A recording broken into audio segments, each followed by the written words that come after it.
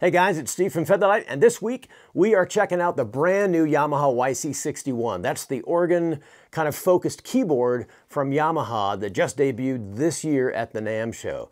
It is an incredibly powerful product, and if you're checking this video out, there's a pretty good bet you're also checking out the Nord Electro Series as well. And if that's the case, and you think you've seen all this instrument has to offer, think twice, because there's a couple of hidden features that make this thing a really serious contender. Let's dive in and check it out.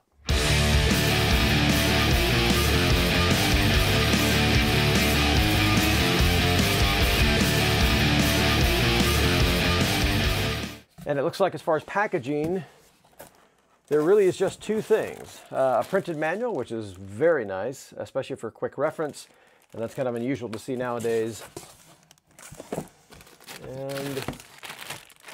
And a power cable, AC power cable.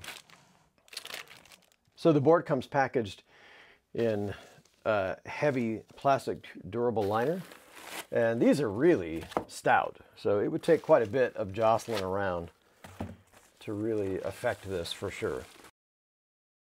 So as you can see, this is an extremely compact board, and really the first thing you notice about it is probably the build quality. It is just absolutely gorgeous. It's a solid aluminum frame all the way around, including the end caps. And the end of the board itself, the bottom down to the feet. Really, this thing just screams quality construction. It is surprisingly high quality and incredibly lightweight. This is absolutely portable in every possible sense. The board feels actually remarkably good. Nice and solid feeling. One of the hardest things to determine when you're actually shopping for keyboards online is the feel of the keyboard itself. What does the board actually feel like? This is an unusual board in the sense that it's a semi-weighted keyboard, and it doesn't have a fully weighted action like some of the other CP series from Yamaha. And one of the things I was concerned about was that the action wouldn't be substantial enough to play other sounds besides organ. So these keys are waterfall keys, which means they don't have the lip on the outside of the keys like a piano keyboard does. And this makes doing things like sliding and raking for organ sounds so much easier. The thing I was concerned about was playing piano and other sounds besides organ, and this is a pleasant surprise. The keys feel substantial, and the keyboard itself is surprisingly quiet. It feels like there's some rubber or felt in the bed, and so as you hit the keys and dig into it and land, it feels like there's something to land on. The landing is pretty substantial, and it's remarkably quiet. Here's an example of what the keys sound like by themselves.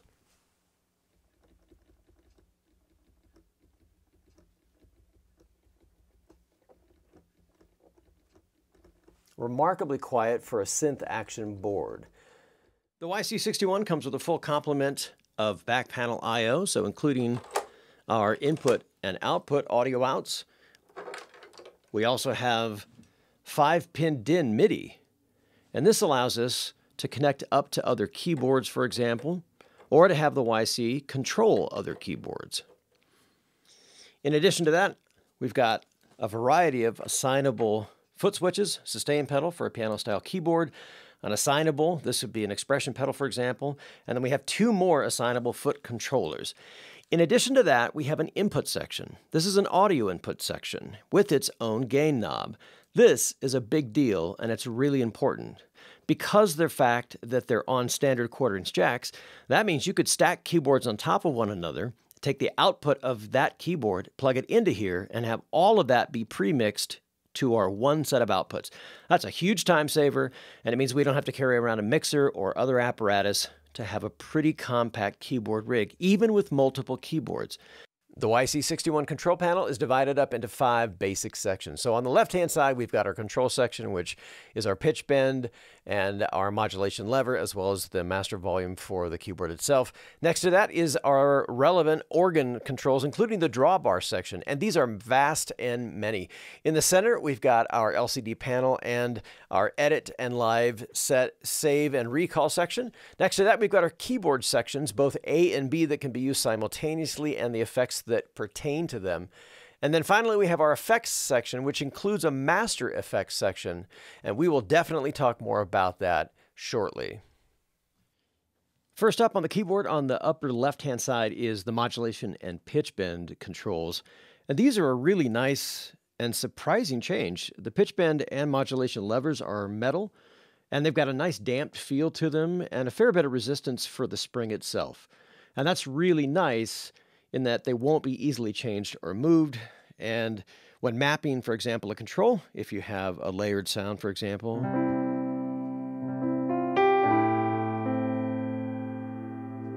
so in this case, we're using the mod lever to bring in a layered sound. We've mapped our second layer to the mod wheel.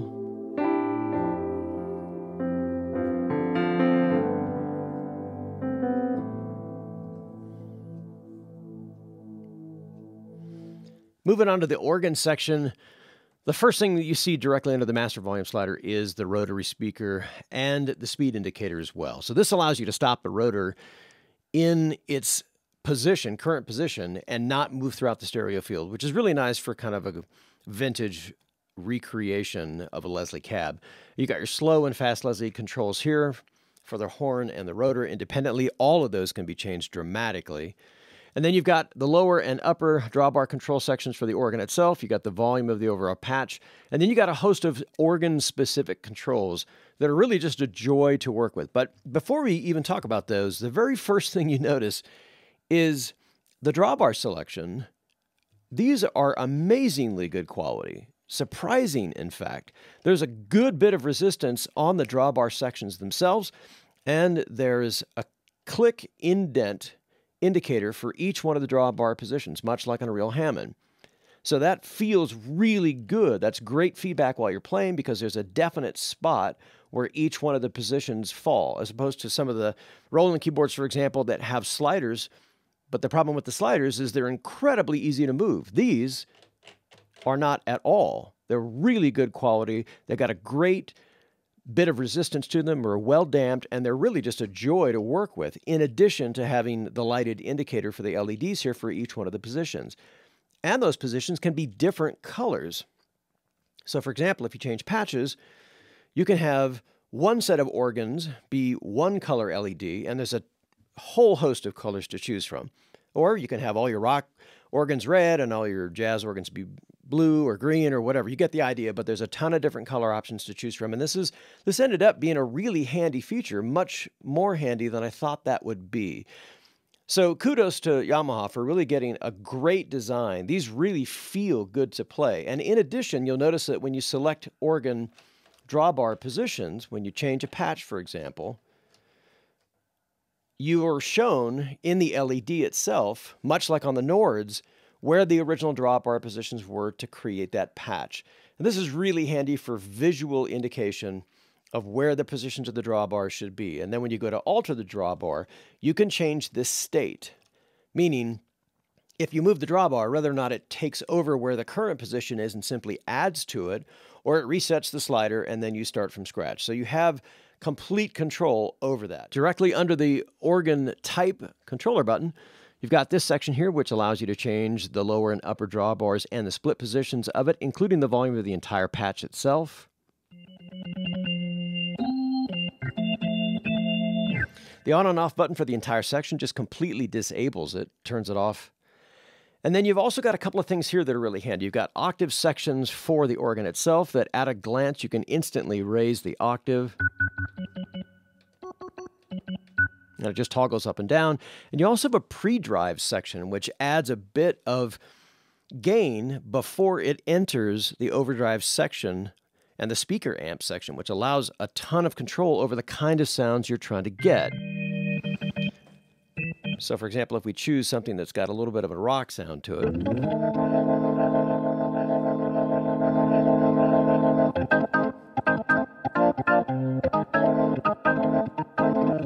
it really warms up the sound really, really nice and gives you a lot more tonal options than you would normally with just the regular overdrive section at the end of the signal chain.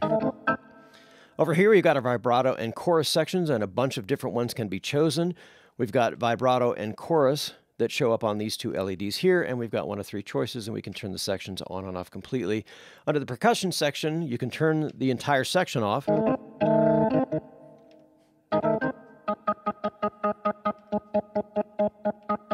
And then, of course, we've got a couple different kinds to choose from. We've got the second or the third harmonic.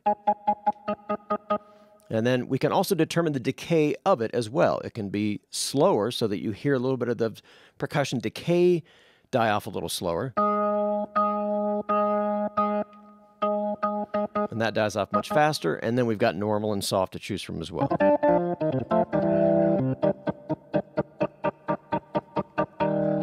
We've got an organ modeling knob selector right here. And this gives us one of 6 choices to choose from. So by scrolling through each one of these selections, we can scroll through the 6 different kinds of modeling engines that are used to create the organ sounds. So for example, H1 is a great faithful reproduction of a standard vintage organ, and it's great for solos and music in which the organ's the main instrument. It's got a nice full range sound to it.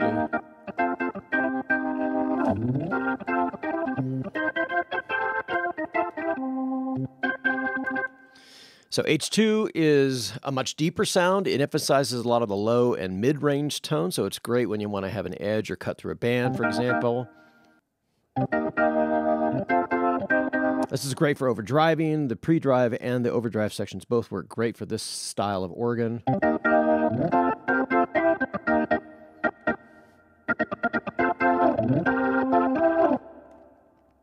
And then H3, this is the last of the VCM style organ models to choose from. This has got a real percussive sound, and it works great for drive effects. So if you're playing fast stuff.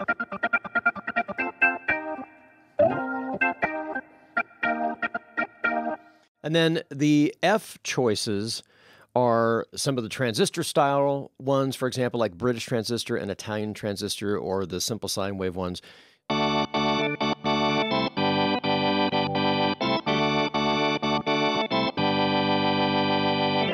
Moving on to the center panel here, this is where we're going to make all of the control changes for the board, as well as storing our live set. So we got an LCD panel that tells us what we're looking at the moment, as well as a rotary indicator, and this allows us to make all of our data and selections here. The wheel also, by hitting it, is the enter button. So everything can be done in one area, and it can be done with one hand, which is a lot handier when you're playing live and want to change or store something on the fly. The exit button just returns back to the screen itself. So what we're looking at right here is our 8 live set buttons. And this set of 8 buttons, we have 20 total pages of 8 buttons in which to store them. We also have a couple of quick access buttons here that get us to the most commonly used parameters, especially live. So we can tune. Pressing the button again takes us back to our live set page indicator.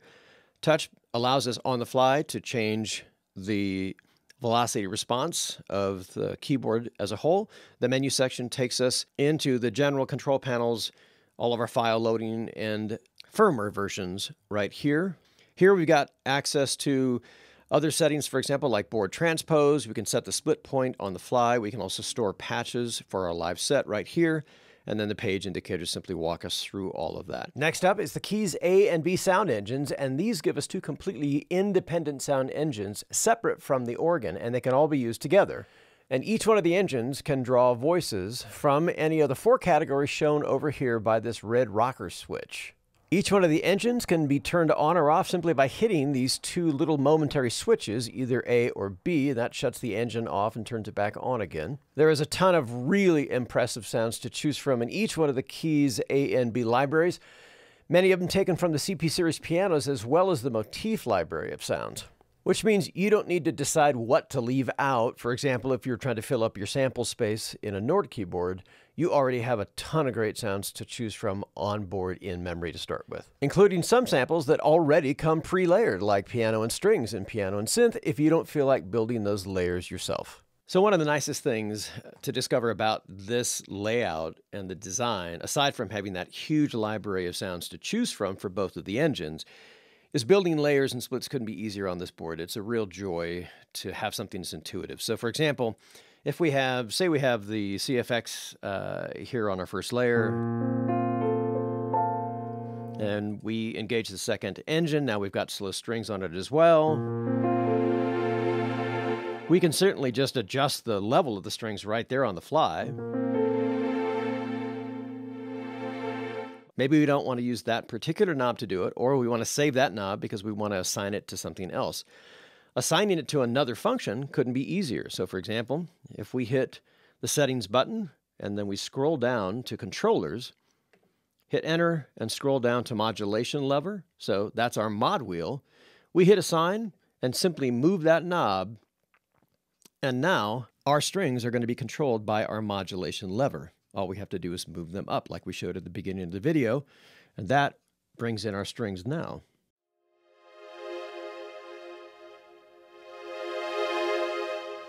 So any controller or any knob can be assigned a function. The same is true for assigning splits. From here, from our control panel, we simply hit the quick button for split point, and from there we simply choose any key we want for our split point. Looking closely at our LCD, setting up splits couldn't be easier. The split button down here, after we've already determined our split point, simply determines where on the board each one of our two sounds is going to play. We're currently working on keyboard A, that's A's engine, and that shows us whether it's going to play the top or the bottom or all of the board. Currently, it's going to play all, as you can see the indicators there. We hit it one more time, that tells us it's only going to play on the bottom, and the other time it's only going to play on the top of the split point. And then when we choose B, which is currently our fretless bass sound, which we can see in the menu there, same thing applies. Rounding out the audio engines sections, we have the effects for each one of the audio engines that are specific to the voices themselves. So this is separate from the effects section of the board, which largely affects the organ and some other things, but can also be added to these voices.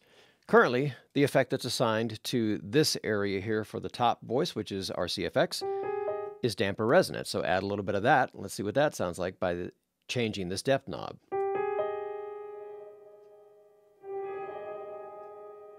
So we can add or subtract that amount of damper resonance and affect the depth of it.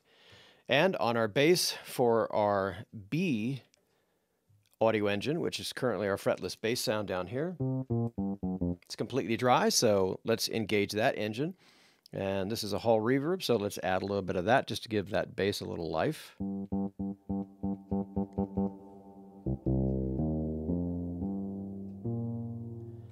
And the last section on the board is our effects section. These are vast and powerful and way more than we could go into on one quick look at the board, but this will give you a broad overview of what it's capable of. The first segment in here is the effects section. You can choose which of the audio engines it's going to work on, whether it's the organ or the key A or B. So in addition to all the parameters there are for each one of the effects, there's even a looper delay in here that allows you to do complex repeating loop-based patterns as well. So a ton of stuff to choose from here. The second section is going to be our speaker and amp combination. We can choose to affect either organ, key A or B, and then we've got a bunch of different ones to choose from. Lead, crunch, doubles, cases, all kinds of speaker and amp combinations to play with here, including our rotary controls. And our rotary controls can be dramatically different and can really change the sound of stuff depending on what it's on. So we engage the rotary, and it's on rotary A. We can change the tone of rotary A. And rotary B can change the sound dramatically.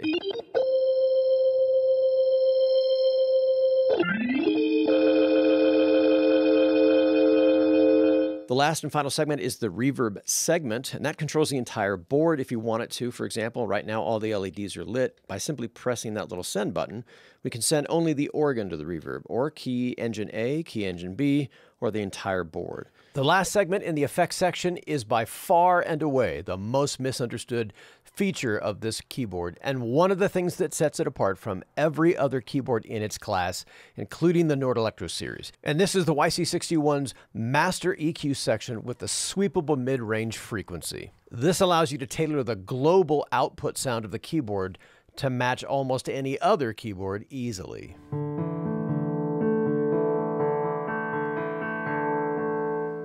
So you have a huge amount of control over the tone of the instrument. We were easily able to match the sound of our Electro 3 and all the organ sounds on board simply by changing the overall frequency. This changes it from the radio-ready produced sound that Yamaha is so famous for to a more appropriate live performance tone where you really need the punch in the low mids.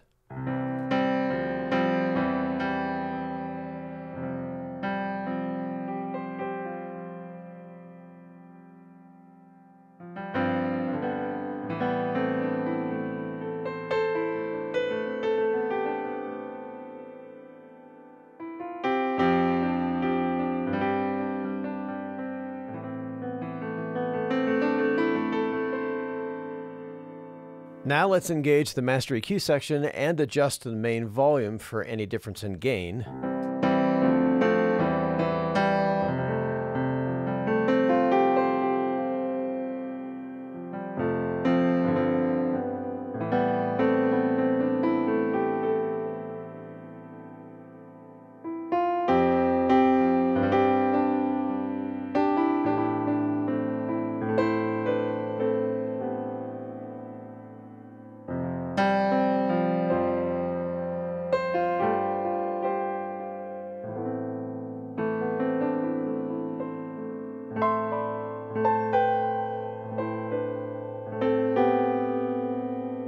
And next with the gospel organ part, first without the EQ section engaged.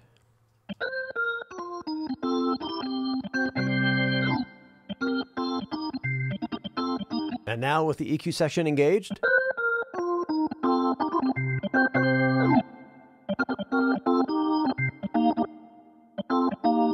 And here with a hard Wurlitzer sound with the EQ section off.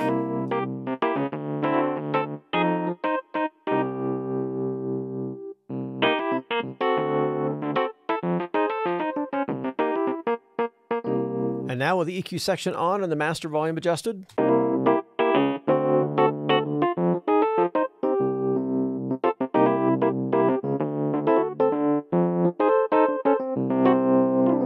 And here with a nice Rhodes straight from the library.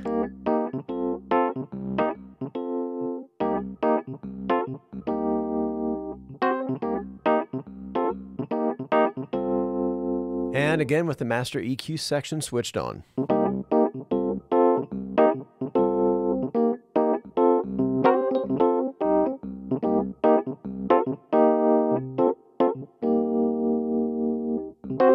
This can be a huge help when you're trying to beef up sounds that were historically thin to start with, like the clavinet D6. Here with the EQ section off.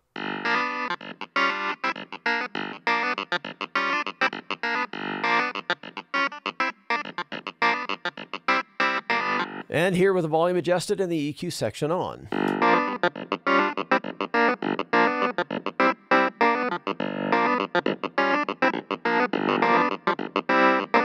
The difference can even be more important when you're playing live with something like a rock organ sound where you need all that power and guts. First with the EQ off.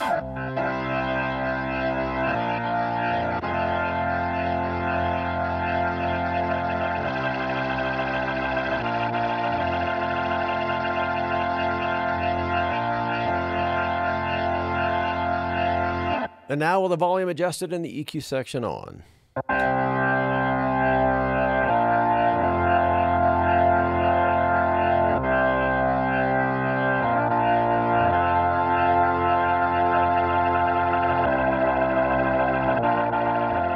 And something that the Nord Electro Series isn't capable of doing, the addition of pitch bend and mod wheel levers make playing synth sounds, and synth leads especially, possible.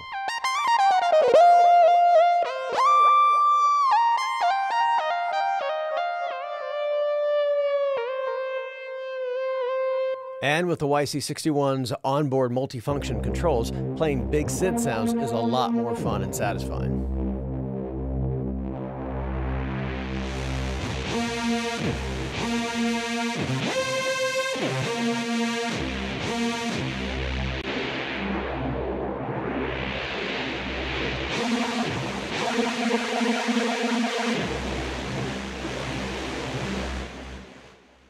With so many amazing features that we could never have time to cover in one review, one of the last things we're going to talk about is the most impressive feature of all, and that's the amazing way the YC61 interfaces with your iOS devices and your favorite applications in a way you would never expect. So we're going to start by using Apple's camera connection kit, and that's USB on one side and then a lightning connector on the other side. If you have a newer iPad that uses USB-C, then you'd be going from USB-A and B to USB-C. That simply plugs into a regular USB cable, and one end of it plugs into the two-host connector right here on the YC in the back, and the other end of it is going to go to our iPad. Apple also makes a different version of the camera connection kit that allows you to charge your iPad at the same time you're using USB. Either one works great. Now we've got our older iPad Air set up in front of the YC61, and we plug in our camera connection kit from Apple just into the Lightning port. If you have a USB-C newer model, you'll simply plug that in directly to your USB A or B connection right out of the back. And then we're going to start up an iOS app called Module from Korg. And this is effectively just a sound module in software. And now we're going to turn all the engines of the board off completely. And we are effectively playing the sound module inside of our iOS app now.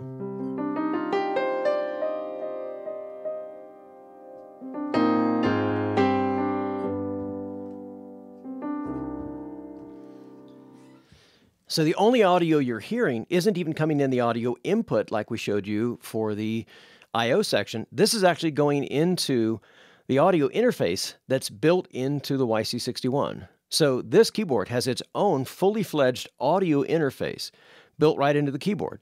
And it's going out our iPad into the audio interface.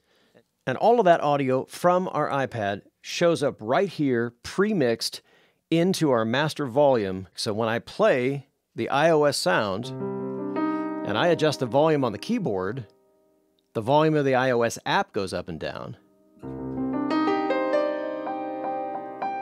This is unbelievably cool because it allows you to use your iOS apps as backup sound modules or as layered sound modules, all without having to have any of the modules turned on the YC61. So if you wanted to just use it as a controller, you can do that here as well. So for those of you that use MainStage, for example, or any of the apps from Apple, and you want to build complex setups based on both your iPad and the YC's sounds itself, the opportunities are absolutely phenomenal. So it's as simple as turning on one of the engines inside the YC.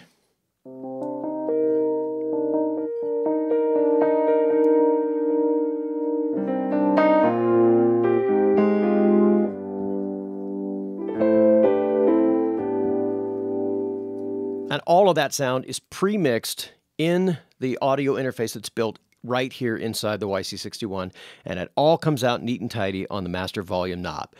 That couldn't be a more complete and simple and straightforward setup, and just opens up a huge palette of sound possibilities with just an iPad and this keyboard by itself. So there's a brief look at the brand new YC61 organ-oriented keyboard from Yamaha. From its vast motif library, which has so many sounds that it almost negates the need to load in your own sample set, to the incredible integration with iOS devices and apps and things like MainStage and GarageBand and all of the different audio apps that are out there, and have it all show up right here at the volume knob of the YC61 because of its included audio interface, makes this thing a real powerhouse and a definite contender if you're looking for a keyboard of this variety. Hey, if you learned something or if this was helpful in any way, please hit the subscribe and notification bells. And remember to stay safe. We'll see you guys in the next video.